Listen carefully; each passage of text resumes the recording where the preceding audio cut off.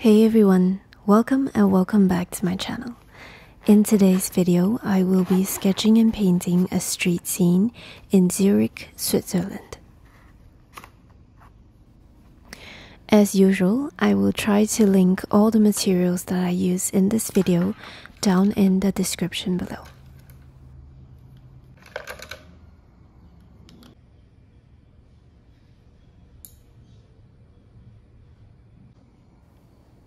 So for today, I will be starting with a light wash of watercolor first, before doing the ink outlines.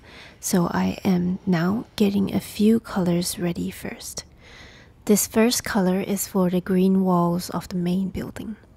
I mixed Terra Verte with light red first, and I tested it out, and then I added some yellow ochre, and then I tested it out again on paper. But I wasn't really sure about this color because I don't often use this color. So I left that first color and proceeded to the second color, which is a mixture of burnt umber, burnt sienna, and ultramarine deep.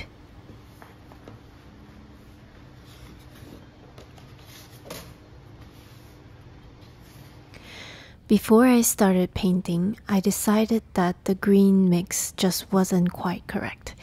So I decided to remix that one, and because I thought that the first mix looked too yellow, so I used mainly just Terra Verde plus some white for the new green mix.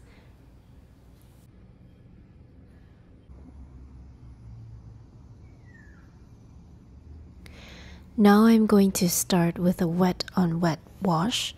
And right now I'm brushing on a lot of water on that paper surface. So this paper does not deform as much as some other watercolor papers. But if you want it to stay flat, you can use some masking tape to tape up the sides, or you can stretch the watercolor paper first. So here I have started painting that main building, and essentially I'm just sketching with my brush and watercolor instead of using a pencil. So I'm getting a rough idea of the size and shapes of things. So doing a watercolor wet on wet wash first makes the edges come out really soft, and the colors will also dry much lighter than this, so it's okay if it doesn't look that pretty at this stage. This technique of blocking out the shapes first is done with many other mediums, such as gouache and acrylic. You don't necessarily have to start with a pencil sketch, and you can instead start with some shapes and to build your subject from there.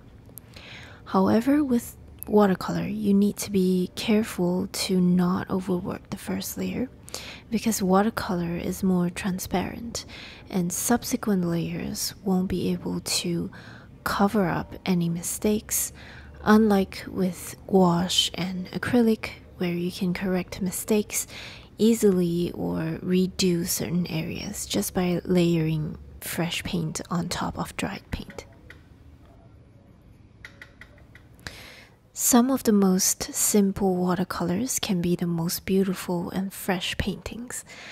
I admire artists who are able to make it simple yet impactful, to not overwork their watercolors. It's a balancing act of controlling the watercolors and yet still being able to let it work its own magic.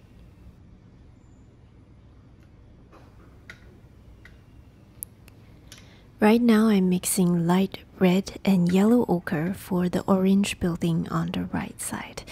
And before that I mixed that red color, which is a mixture of vermilion hue plus rose madder. As you can see, the paper is already starting to dry on the right side. So you can see that the strokes have hard edges instead of soft edges like on the main building.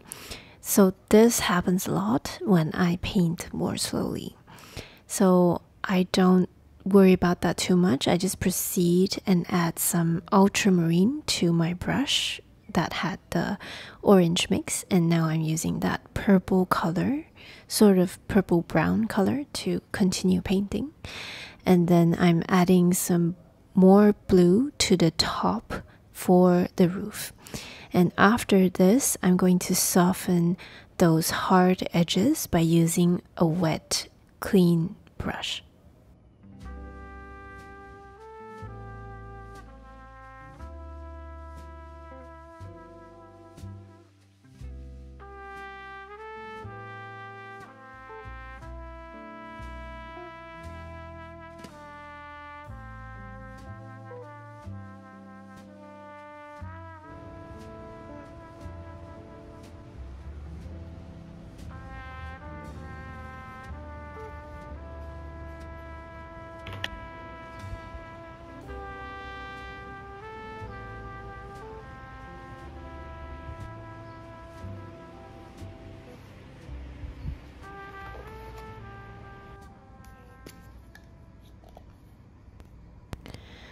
Alright, the first layer is dry, and now I'm going to start drawing the outlines.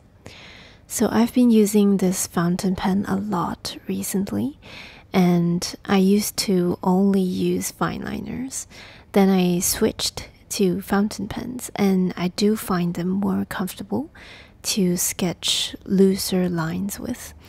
And I think they have a more balanced grip and weight, so they do feel more comfortable for me. This particular pen is called a Lamy Safari, and it has a medium nib. And inside this pen, I have this bulletproof or waterproof, water-resistant ink, which is of the brand Noodlers, and you can find that in the links down below. So the most important thing, of course, is to use water-resistant ink so that later on when you paint with watercolor, the ink does not flow or smudge. But I do know there are some artists who use ink that is not water-resistant. So when they apply water or watercolor on top, the ink blends in with the watercolor, and sometimes they use like purple ink, and so that purple sort of bleeds into that watercolor, and it makes a very interesting effect. So yeah, that's something that you can try as well if you like it. I personally have not tried that kind of sketch or paintings yet, so I might try that in the future, yeah.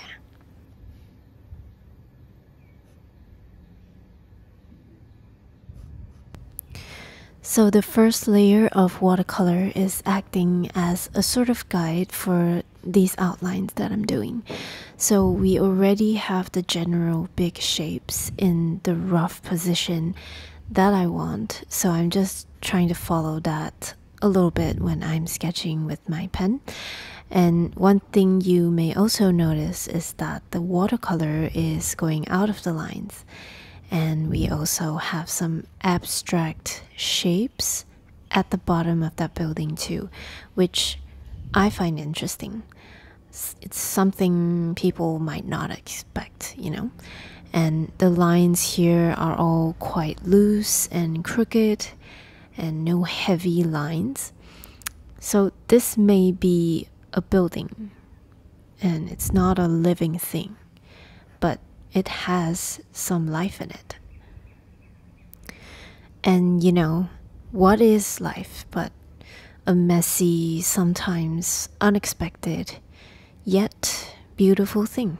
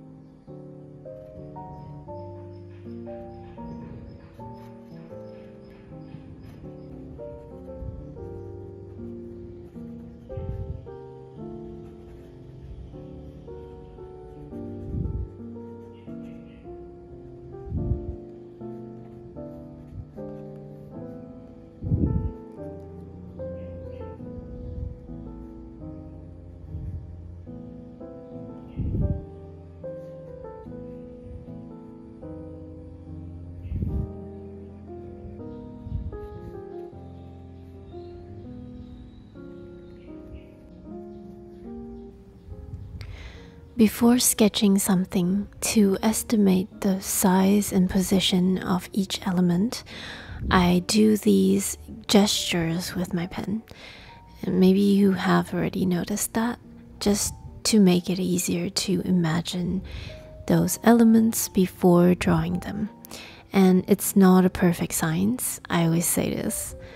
And it's not perfect. And drawing repetitive elements like these awnings, you might get them in different sizes. So sometimes I do use a pencil to do some marks to even things out first, but it really depends on my mood.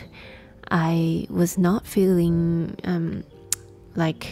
I was not really in the mood to follow the rules that day, and I guess it does show in this drawing.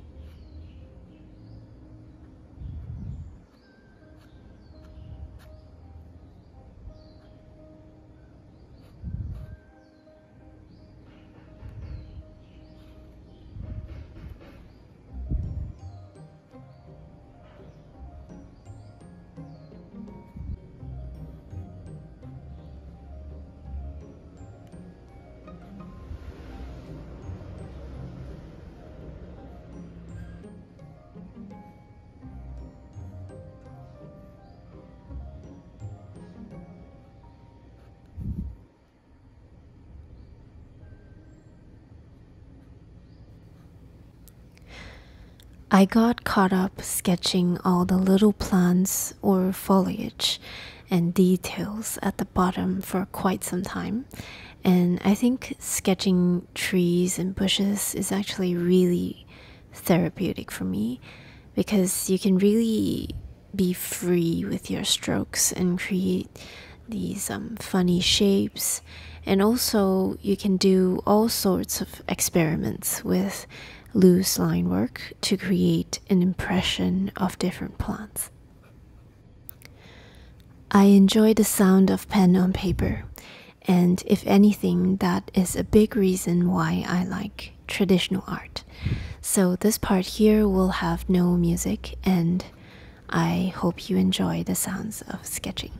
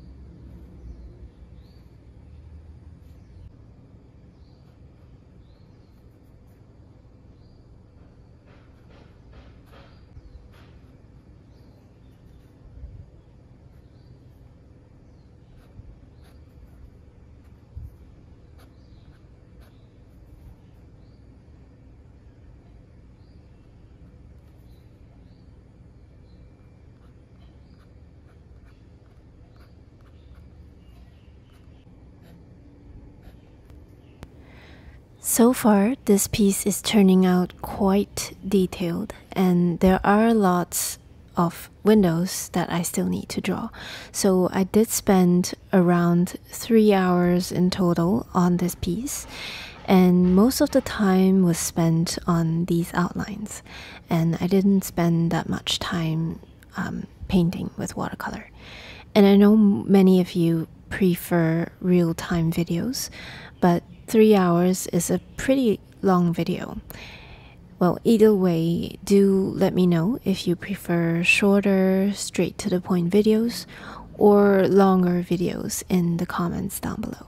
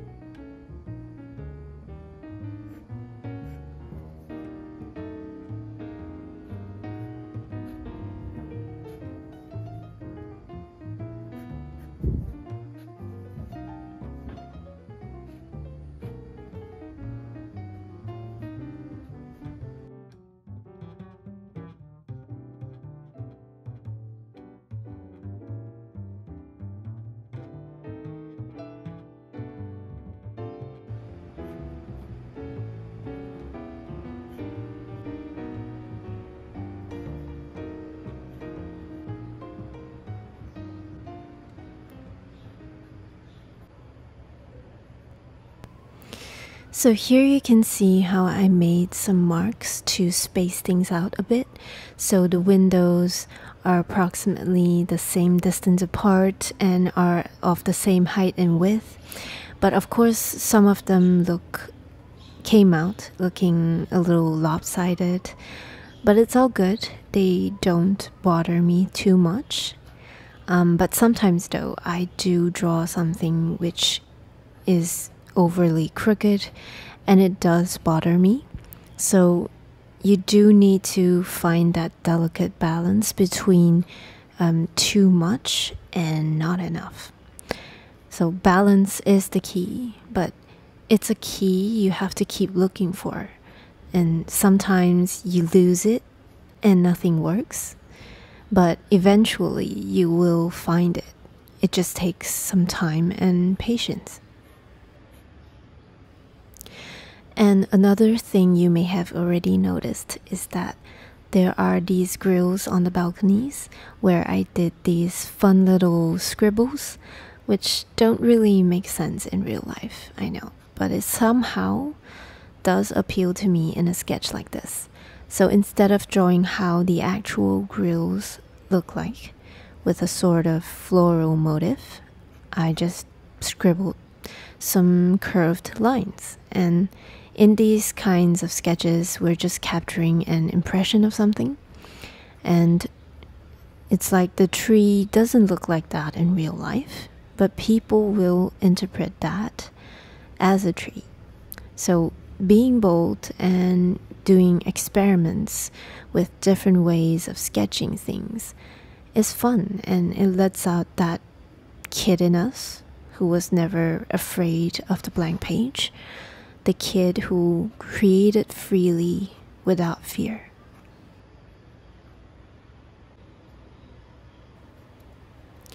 Here I'm also doing some loose scribbles for the windows on that wall at the side, which is not our main focus, so we can be more loose and suggestive. So sometimes you just need to draw a single line and then let the viewer fill in the blanks themselves.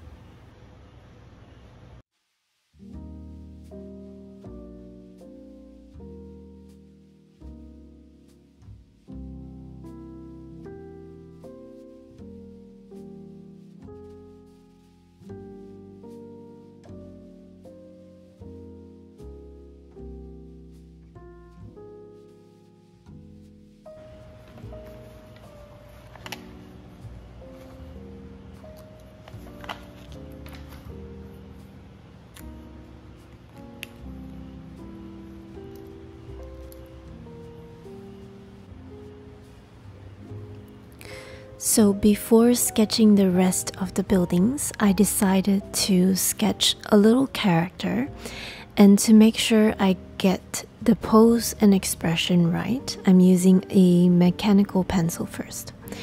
And there are a couple of people in the reference photo in a nice position, so I'm going to sketch her in that same position with about the same height as those people in the photo.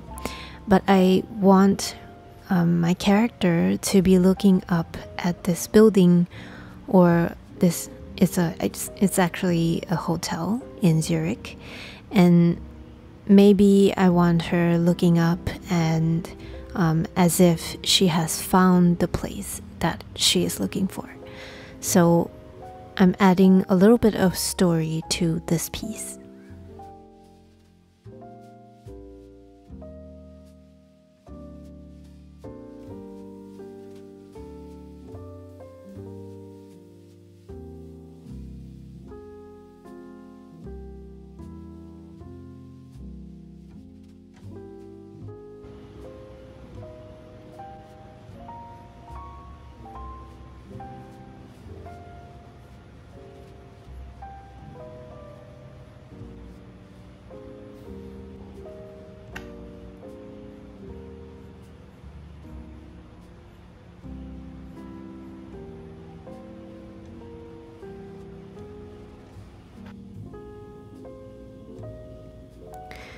Sketching a really small character is not easy because the smallest little stroke can change the whole expression and the whole pose. So I'm being really careful with this one.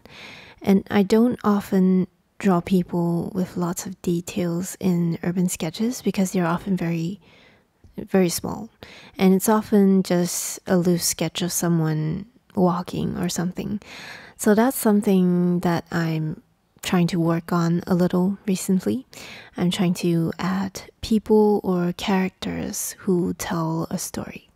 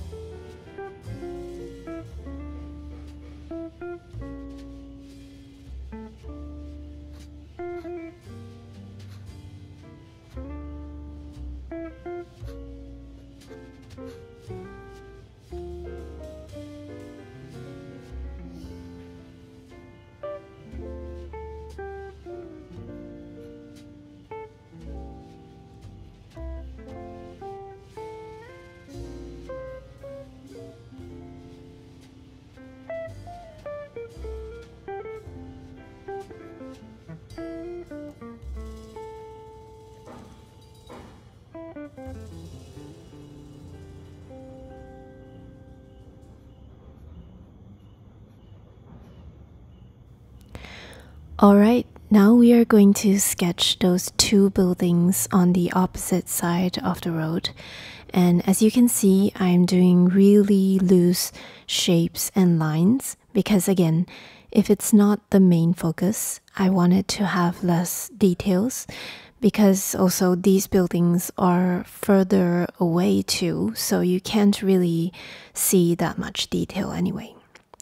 And the main building has so many things going on, and it has so much detail. And I think sketching these two buildings in the background in a loose, less detailed way really complements the first building, giving this piece some balance.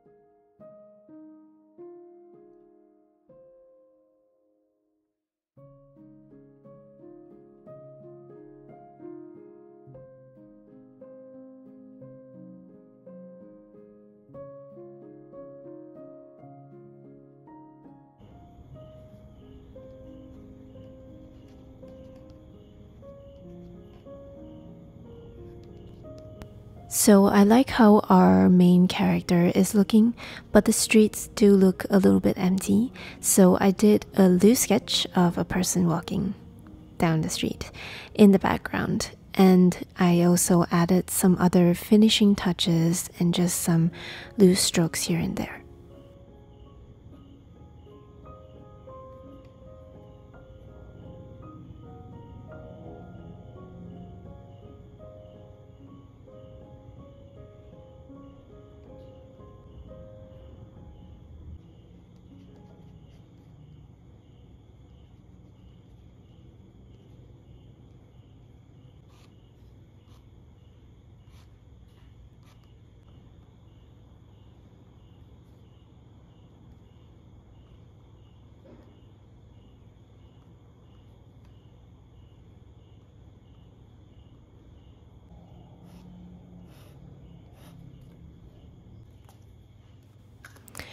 Alright, so now we are done with the outlines. I'm going to continue painting with watercolor. So I'm basically just adding the second and third layers of watercolor using almost the same colors as the first layer. So this first color is a mixture of vermilion hue plus rose madder, and I'm using it to paint in these umbrellas. And the red color in this piece is really important because many green things are present in this piece, so we need the red color, which is the complementary color of green, to balance things out. So besides that, burnt sienna or a reddish brown also complements green, so that's why of course we have lots of brown colored pots, and you know, wood colors do complement the green leaves. So every chance that I get, I'm going to add red or a reddish brown so that this piece hopefully comes out more balanced. Here I'm also adding some yellow ochre for the wood and also later for the tops of those leaves on those bushes. So it's a little bit like some sunshine is shining on these spots. Then after that, I'm using terre verte plus yellow ochre to paint in all those bushes or plants.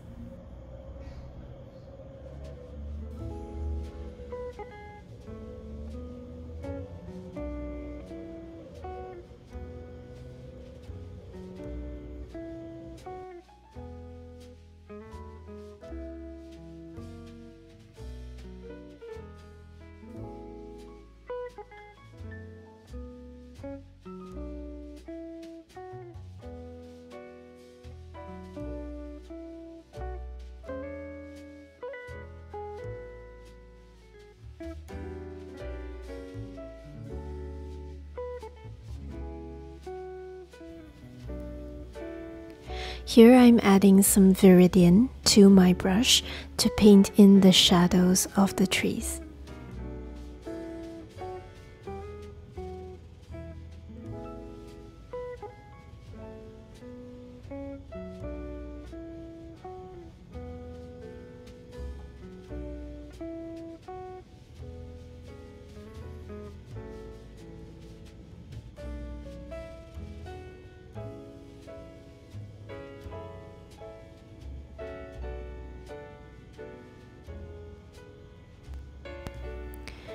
This dark blue is a mixture of ultramarine deep and a little bit of burnt sienna, and I'm using this color to paint in those stripes on the awnings, and later on I will use the same color to paint in the window shutters.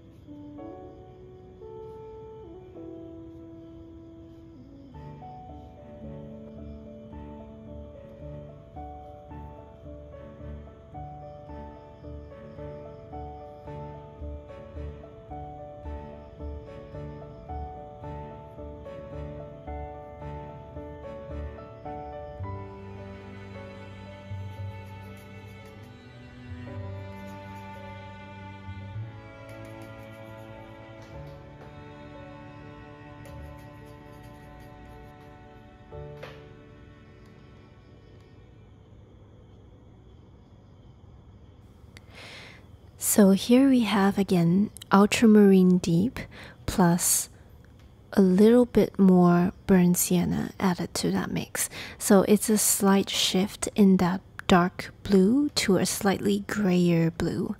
And I'm filling in the bottom half of this building. Now at this point, I felt that the green walls were a little bit light, but I quite liked that soft color, so I just let the first layer of watercolor show through for the walls, and I continued adding color and shadows. And in the end, I'm quite glad that I didn't add a second layer of green onto the walls, because in my opinion it would have been sort of overpowering.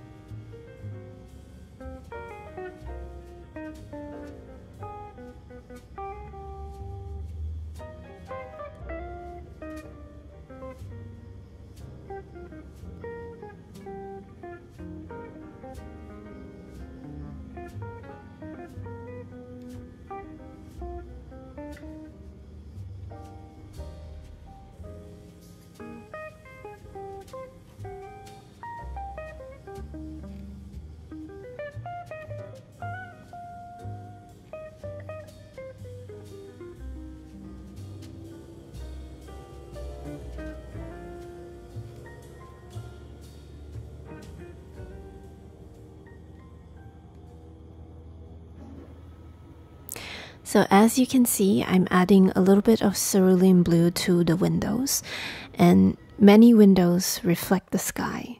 So leaving it gray like it was previously made it seem like a gray, gloomy day. So adding some color to the windows did help to cheer things up a little bit. And if you look at the reference photo, the windows are all kind of dark, and yes, the sky shows us that it was, in fact, a gloomy day. So since we have the power to change that into a sunny day, why not, right? And since windows also reflect light. They do present a great opportunity for us to add color, like red or yellow, etc. So I'm able to bring those same colors at the bottom up into the space. And as I said before, it's all about balance. So later on in this painting, you will see that I bring those colors at the bottom up to the top. So at this stage, I am adding shadows and increasing the contrast. One of the most satisfying stages of a piece, because you can really see it come to life.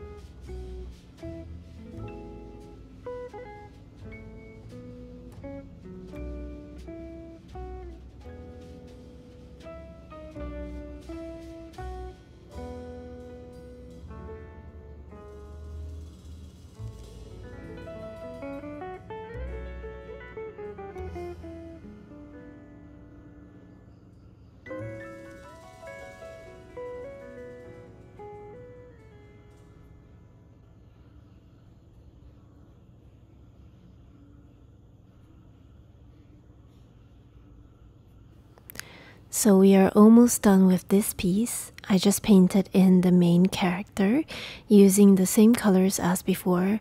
So I'm sort of making sure that it feels like she fits into this scene. And I love how the paint from the red sweater sort of flowed down and blended with the blue paint of the pants. And I haven't mentioned this before, but I have this paper on a stand so that I don't have to bend over and paint. But the paint does flow downwards when it's wet.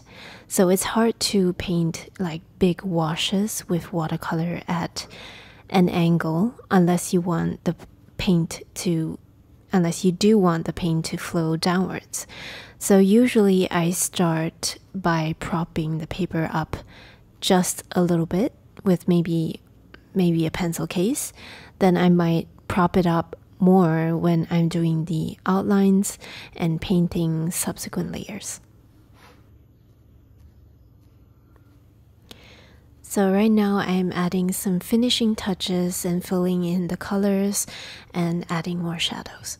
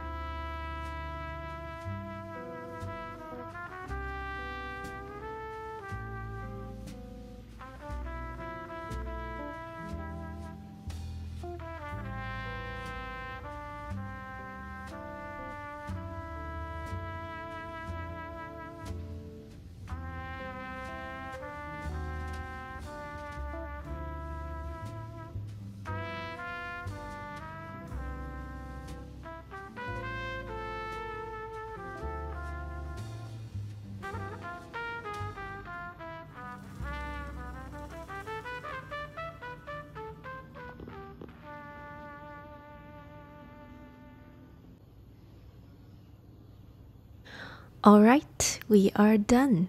Thank you so much for coming along with me through this whole process. I really enjoyed sketching and painting this scene, and I hope you enjoyed it as well.